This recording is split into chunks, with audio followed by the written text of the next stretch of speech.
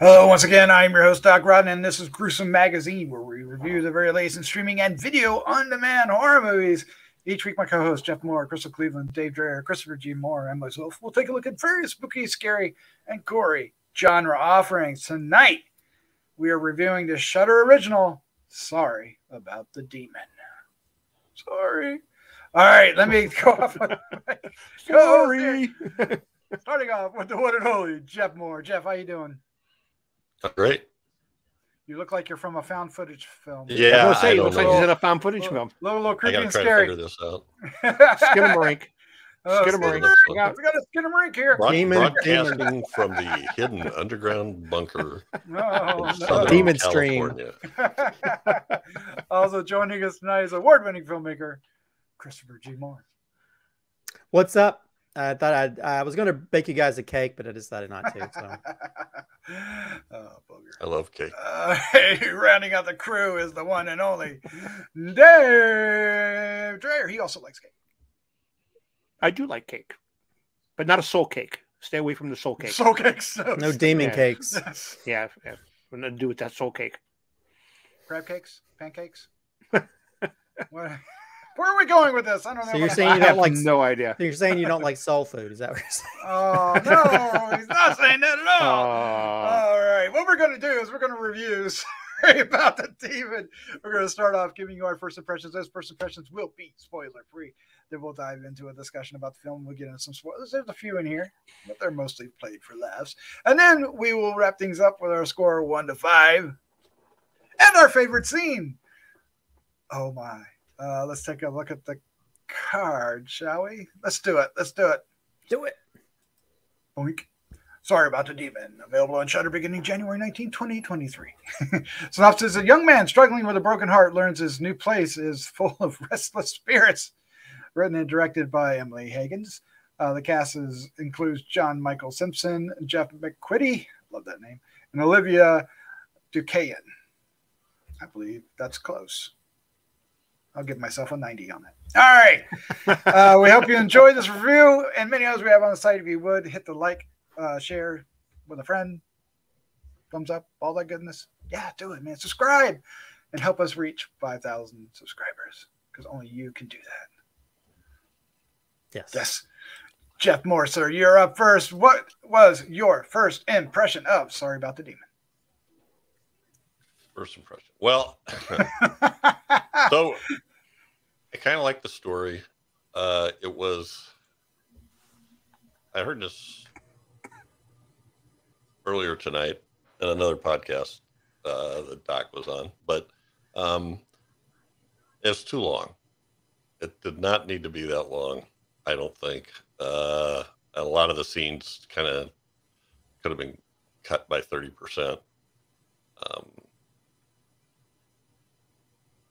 I don't know what else to say about it. I mean, I was okay with it. I was entertained, but I was hoping for something bigger. You know, it's a little flat. I think maybe that's the word I'm looking for. Flat. But hey, and very interesting, as they say. All right, Christopher G. Mohr, what was your first impression about Sorry About the Demon? I enjoyed it. I think it's. I think I always find it kind of interesting when you can take one specific genre and mix it with horror. And so we have like the romantic comedy genre, and you mixed it with horror, you know, and you baked this sort of like cinematic cake out of it. And I think I enjoyed it. Yeah, I will say that the comedy is up or down in points, but again, comedy is just as subjective as horror is, so it may not be for everybody. Sometimes the main guy character annoyed me because of his choices. But I did like the mixing of the horror elements in it. You know, because it definitely pays homage to things like Poltergeist and Exorcist and a lot of these different things, and sort of mix them all together to sort of create this movie. But yeah, I actually enjoyed it. I mean, yeah, I think the story is a little bit scattered in places, and they're still trying to figure out things, and situations seem to be forced in certain parts, but that's usually how most slapstick comedies are in general. So I think once you sort of take that in consideration, you know, but overall, I really enjoyed it. I was entertained by it. And I was kind of intrigued by how the whole thing was going to play out. And I think even by the end, it gets a little bit it got a little emotional for me, you know? So, but yeah, I found it to be definitely funny in parts and also one of the situations that if your house is haunted by a demon and you have no other place to go, you just got to deal with it sometimes. And so that was just one of those funny situations that I kind of enjoyed, and how just how some of the story played out. But yeah, I kind of like the mishmashing. You know, I mean, I love a good horror comedy, and I think you know, this is not perfect, but I think it's got some really fun elements in it. Excellent. Dave Dreher, sir. What was your first impression of Sorry About the Demon? It was all right. It's all right, he says. It's all right.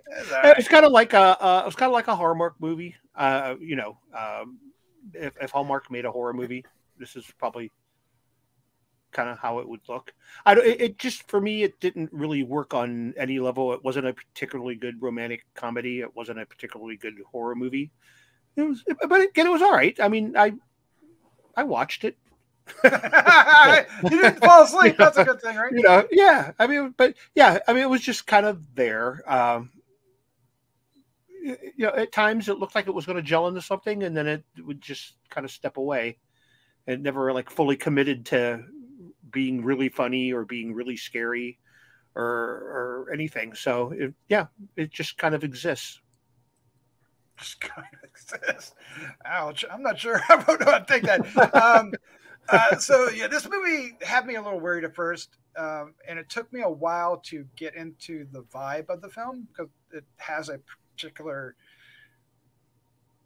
language, if you will, of cinematic language, because it's playing its comedy in a very, I think you said slapstick kind of way, but it is a romantic comedy slapstick kind of way, and then the horror is kind of wrapped around it.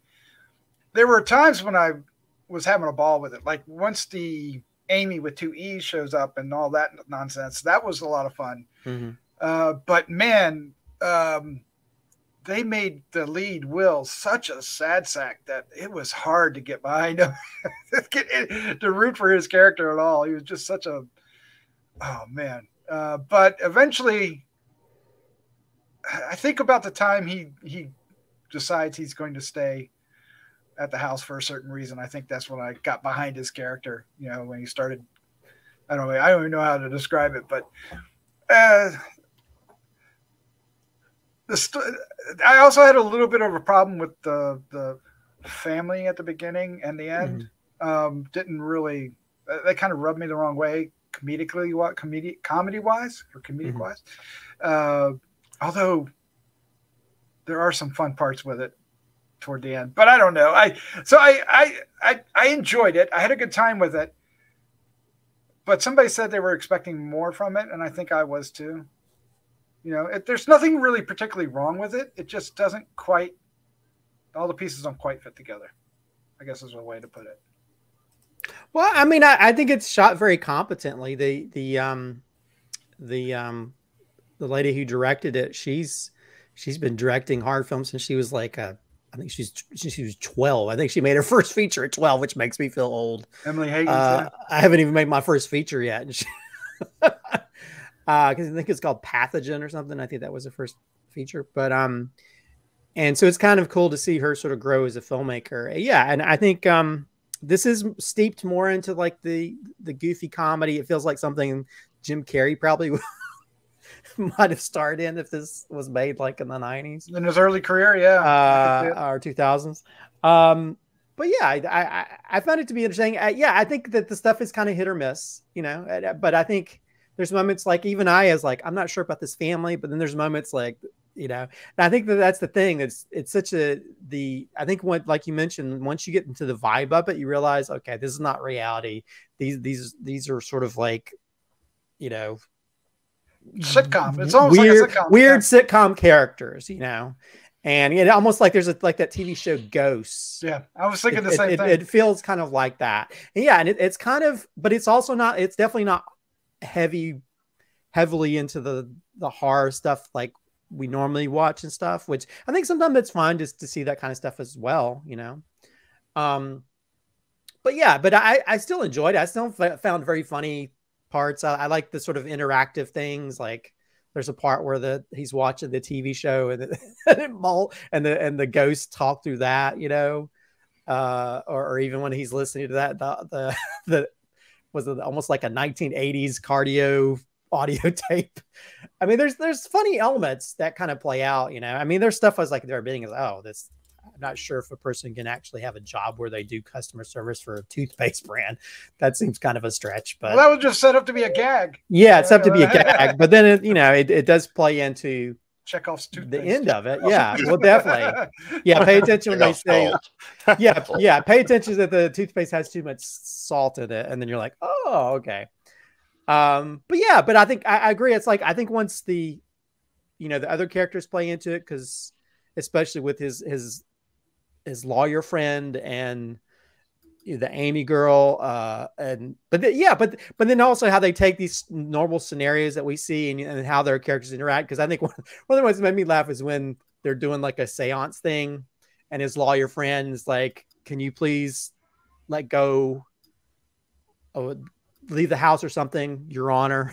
He throws in the legal stuff, which made me laugh out loud. So I don't know. I think this definitely has a very sitcom feel to it. This almost feels like this probably could be a sitcom, even though it's a feature. Mm-hmm. And I will agree with Jeff. I think there's some scenarios that kind of milked out a little too long.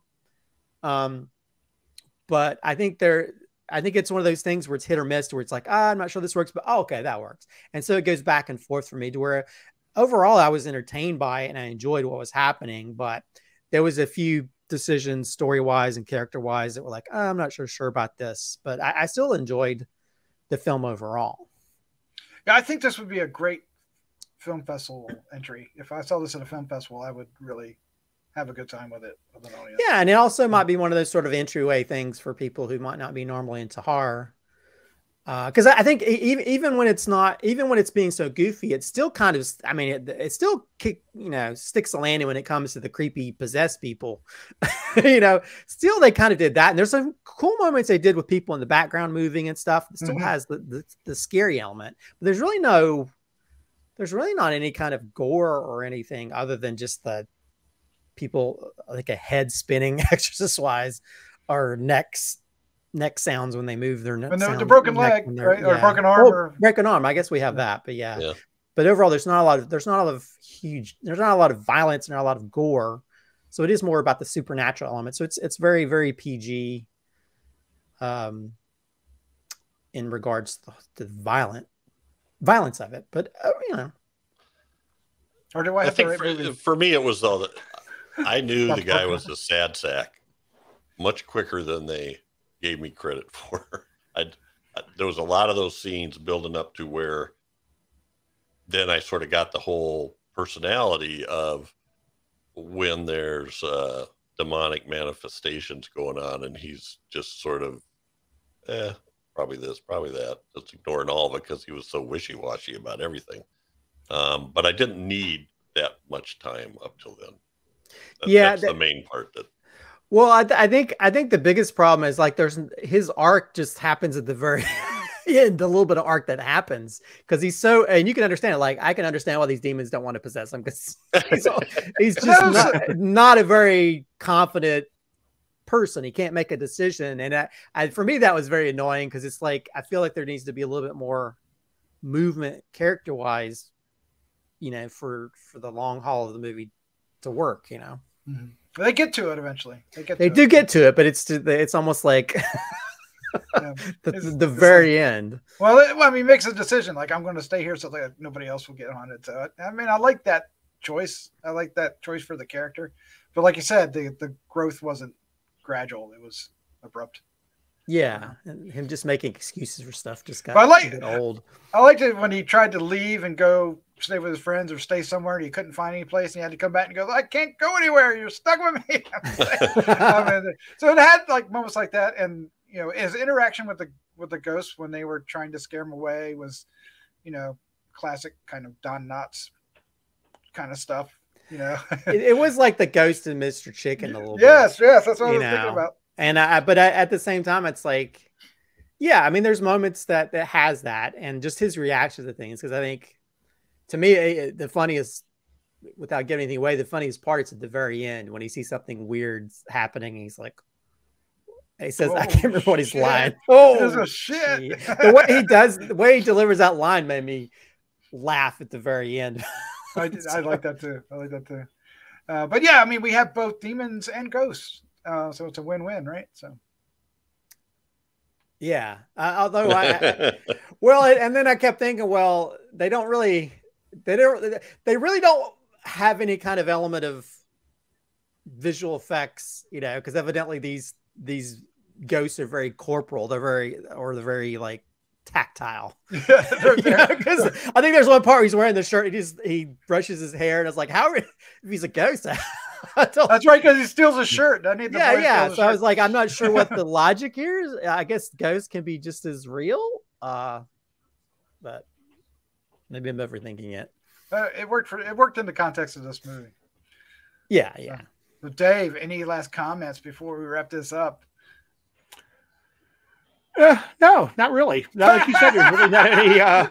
There's no real special effects in this. I mean, the ghosts communicate through cake. We do have that. We do have that. We haven't really touched on that. They leave messages on the cake. Get out now. You have the black goo. Yeah. There's a black goo in the basement. Like a portal to hell. Yeah. Yep. Although I was saying, if that's an old house, I kept thinking he's got like all these cakes just left out. And all the cake batter left out. There's got to be bad roaches in the house. All the time I'm like, you need to clean out that kitchen, dude, because I'm like, you're going to have bugs so bad. Oh, man. Well, what did you think of the relationship between him and the Amy with a Y? Amy with a Y. I thought she's very cute. Well, that's just me personally crushing on most people in films. No, I thought the relationship was kind of made sense, and it was, for me, it was kind of annoying that he, again, the whole thing was she just wanted to know why he didn't go to that, you know, dinner with her. So you could sort of see, I mean, you could definitely see there was a chemistry, although you also can understand why why did she leave him earlier, or why is she putting up with him being so wishy-washy, and having all his hobbies. Yeah, I mean, the film doesn't allow for any development of that. It just happens at the beginning of the story, and then the breakup. So for me, that there was a little bit of a disconnect for that. So I didn't really feel the agency of him wanting her back. You know, that it was so defining of his character. It felt like it was plot armor, not actually character development. Yeah. But it's definitely needed for what the story does. But in the end, it almost worked for me. So, you know, I liked how their story wrapped up. Yeah, I mean, and I did like when she turned into a demon too. That was entertaining. Yep. All right, well, let's go ahead and wrap this up. Let's give our score 1 to 5 and our favorite scene. Jeff, you're up first. I'm going to go with a 3, and I'm picking my favorite scene. He says. Yeah, I guess, because I wanted to see it at the end, but when the people that used to live in the house are driving away at the end, and the reveal that we get, that's probably my favorite, because I thought it's got to happen. It's got to happen. So, yeah, if they didn't, it would have fell so flat if they didn't do it. Christopher G. Mohr, what was your score and favorite scene? I'll give it a 3.5. I mean, I enjoyed it, you know, and I love a good horror comedy. And even though the horror is probably the smaller part of it, at least when it comes to like gore or anything, so we normally look for in films, you don't necessarily have to have that. And I like a good comedy element. And I think, you know, I think there's enough in this that's entertaining. As for favorite scene, there's probably a lot of little moments I could probably point out. I'll point out something I mentioned earlier. I think the same when they're doing the seance, and when the guy's like, it's like, will you please leave unpossess her body or something, Your Honor? Like he's talking to like a judge instead of a demon. That just made me laugh. So I don't know, just the whole scenario of the whole family and them doing that stupid little seance they did. It was strange. I hear you. Dave Dreher, give us your score and favorite scene. I think my favorite scene's gonna. I think Christopher and I are talking about the same one. I'll let you decide. You tell me. I'm gonna give it a 2.5. It's like I said, it wasn't a bad movie. It's not a great movie.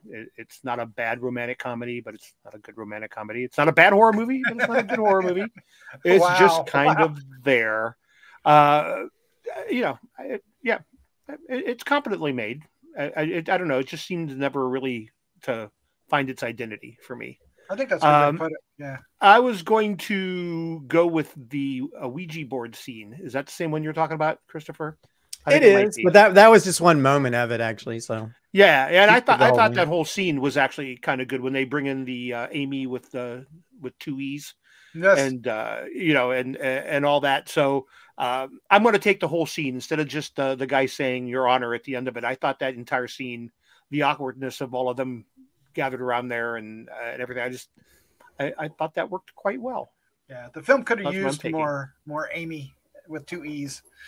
I like that character. She was quirky. And it could have been a nice triangle if they put some effort into it with it. Anyway, I'm going to give it a 3 as well. I would say that if you're in the right mood, this is a good watch on Shudder. You definitely have to be in more of a tongue in your cheek kind of mentality. If you're wanting straight up horror, you're not gonna dig it. But if you want some laughs and some hijinks, I think this would be a fun watch. It's a good afternoon watch. Kind of just hang out and watch it. Hijinks, them hijinks, man. So my favorite scene, I think I mentioned it earlier. I liked it when he had to go back to the house and he said he couldn't go, and then the whole scene. There's like 3 or 4 scenes set up in a row where he was, getting more and more used to the ghosts and being less scared of them. And I thought it was. I just like the whole idea of it and the whole and the gags that followed it. He was just like, "Hey, what do you? I can't go anywhere. What do you want me to do? Stop doing it." He just would like leave the room. Okay, it's tough. I don't know. There you go. That feels silly picking that one, but that's what I liked. Yeah, if I could have picked another scene, it'd probably been the scene that the sweet scene where he actually tells her the truth. That one moment was very sweet. It did work. It worked. And that's what I was talking about. It saves that relationship because up until then, I wasn't really feeling it, but I think that actually made a connection. It is at the very end, so it could have used a little bit of that earlier to give it agency, right? To know that it's, so heartbreaking. I never really felt the heartbreak. It felt more like a schmuck. And by the way, this is also produced by Aaron Kuntz. So yes, it is. Yeah, so I would say check it out just to support any of the stuff he's part of. Absolutely.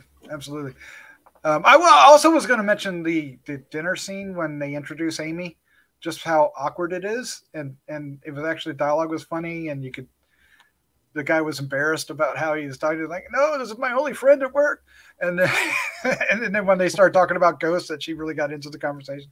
I liked it. I'd like to see a spin-off just for her character. I would too. Her character was when she asked for the sage and the salt. Yeah, and he's like, "Well, I was gonna make a cake. I think he said I'm gonna make scones." I'm like, dude, you have a demon in your house, and the last thing you should be thinking about is cooking more stuff that you can just leave out for bugs to find. Get a clue. Oh, man. All right, well, there you go. That's our review about Sorry About the Demon. It's playing on Shudder. Check it out and let us know in the comments down below what you think of the film. Yes, please do. All right. Please. Dave, Jeff, Christopher, thank you for joining me. This was a lot of fun. No problem. I think I want to bake a cake now. Go bake a cake. Always fun seeing you guys. How about just cake pops? We'll do cake pops. Yeah, we'll do cake pops. All right, let's get out of here. Let's say goodnight. Good night. Good night. All right, everybody.